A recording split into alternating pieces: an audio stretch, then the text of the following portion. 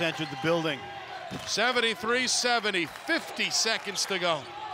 Riverhawks looking for a backdoor. Noel with a reverse dunk. Alley-oop, and it's a one-point game again. Wow, not a play you often see at the America East level, but Mr. Noel, big-time elevation.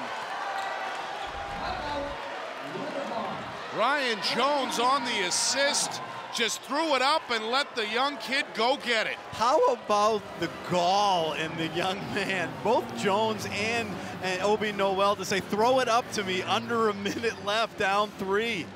Now there's the athleticism from the Maryland native on full display. Noel has had quite the second half, was scoreless at halftime, and he's got now a team-high 17 points after that highlight-type alley-oop. We may see that replay tomorrow, early morning.